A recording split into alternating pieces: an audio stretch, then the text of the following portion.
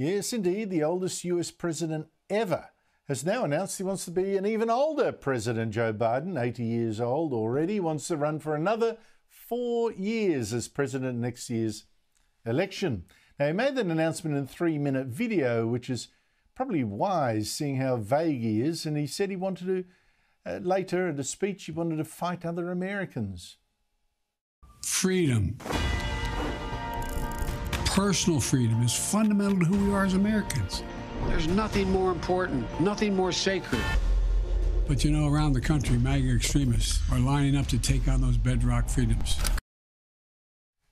Yeah, you've got to fight those wicked Trump lovers. I mean, really. So, joining me is Rick Gates, who was deputy chair of Donald Trump's first and successful campaign to become president. Good to see you, Rick Gates. Joe Biden picked a strange way to announce he was running again, and not with a speech, but with a 3-minute video. Now, why was that? Andrew, great to see you again. Yeah, it's very unusual. It's certainly different from running his campaign out of a basement as he did in 2020. So I think the Biden campaign wants to make sure that they're able to control as much of what he says as possible for fear of mistakes or gaffes or any other thing that might derail, this initial launch. But to announce a formal campaign with a video is very different than most of the other candidates did it. Certainly, as you saw, Donald Trump, Nikki Haley, Mike Pence, many others, they typically use a rally and to really generate a lot of enthusiasm behind it. Certainly, Biden did not accomplish that today. I guess he's trying for the, low drama, no risks approach. What struck you about the video? I mean, looking at it, it seemed to me he was trying to pitch that there's a certain part of America that's an enemy of the other part. I mean, it's quite negative in that regard. It's almost like he's picking up on Hillary Clinton's deplorables, but saying, well, they're actually MAGA extremists and they're coming for your freedom. Is that an effective pitch? Well, it's not. It's effective at the beginning when you're trying to galvanize your base, which is exactly what he's trying to do in this video. But as we've seen in the 2022 midterm elections, that certainly didn't work for the Democrats very well. And in fact, it really cast a shadow of doubt on Biden because he was really attempting to talk about unification of the country and saying that we need to put our differences aside and come to consensus. And this flies in the very face of it.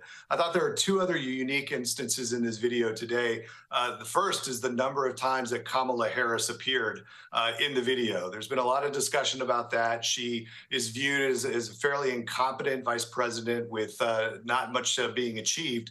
And so part of the campaign strategy is going to have to instill a bit of confidence in the American voters that Kamala is qualified to do the job, which even Democrats at this moment in time would say that she's not. And I'd say that the other thing that Biden did not do in his video, he talks about finishing the job, but he didn't talk about any of his accomplishments or what that job is. And even Democrats noticed that today. That was a big missing piece. Obviously, they hope to, I think, rectify that situation as the campaign unfolds. But that was a major, I think, oversight on the Biden campaign's part, not to even talk about what he's achieved in the last 2 years. Now, at this stage, the way we're both talking, certainly, it's looking like voters are going to get a rerun of the last election. Joe Biden versus Donald Trump. Now, Trump lost the last one, and now Joe Biden has the advantage of being the incumbent president. So how do you think it's all going to play out? Well, it's a great question. Typically, incumbency is an asset. It's an advantage.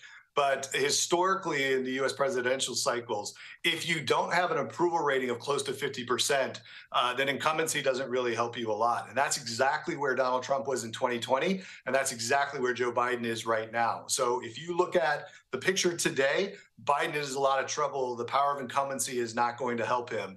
It'll be very, easy for Donald Trump to define Biden because he's the one that's been making the decisions, just as Biden did that in 2020 with Trump making the decisions. So now the tables are turned a little bit, and it's certainly going to be, interesting. But with Biden's approval rating where it is right now, he is in severe jeopardy of really trying to get his campaign launched and really defining how he's going to lead the country for another 4 years. But the thing is, of course, I agree, Joe Biden has been struggling. On the other hand, your analysis, if Trump's going to win, he also has to be a little bit more popular than he was last time. I'm not sure that's the case. There's been a lot of paint taken off him in the last couple of years. Well, and this is why I say the importance of the independent and moderates. I don't think people understand the impact that they're going to have yet. It'll be defined as the campaigns roll out. But at the end of the day, it's easy for each candidate to kind of, really gravitate toward their base, galvanize them, put energy into them. But as to your point, there are issues with Donald Trump. There are many issues with Joe Biden. And the moderates seem to be the ones that are going to have to make that tough decision about who they're going to support and why.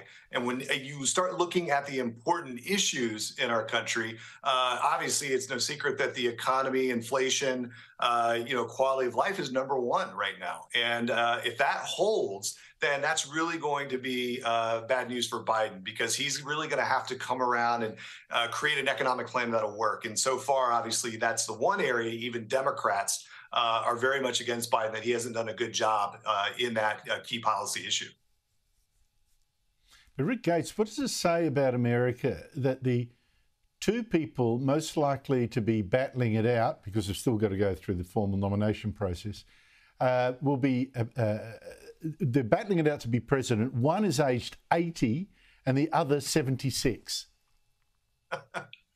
Yeah, one of the things that you see from a lot of the Republican candidates, presidential candidates, and others that are intending to run, they have started generating a narrative about a new generation of leaders. The only reason the Democrats aren't doing it, even though a lot of them believe it, is because Joe Biden's the incumbent. And so there's going to be less talk on that side. But at the end of the day, there is absolutely a large percentage of Americans that want to see the next generation of leaders step up. The problem is that both of these leaders, Joe Biden and Donald Trump, have a grip on their bases at the moment. And so you're not going to see a lot of dramatic change. And so people are going to have to ultimately swallow the idea that you will absolutely have somebody over the age of 80 in office next time. And that calls into a whole host of questions, as the world has been able to witness firsthand, particularly with Joe Biden's mistakes along the way. And finally, Rick Gates, what's your tip? As it stands at the moment, lots can change. Trump, Biden, who would win the election? Yeah, Andrew, if the vote were taken today, there's no question that Donald Trump would win it.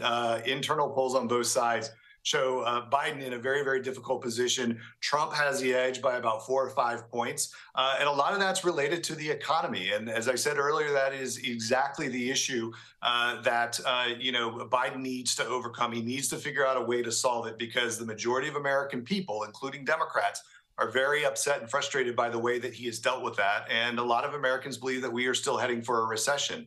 That will impact them during the time of the election. Obviously, Biden has a little bit of time to come back, but if the vote were held today, Donald Trump would actually win the election.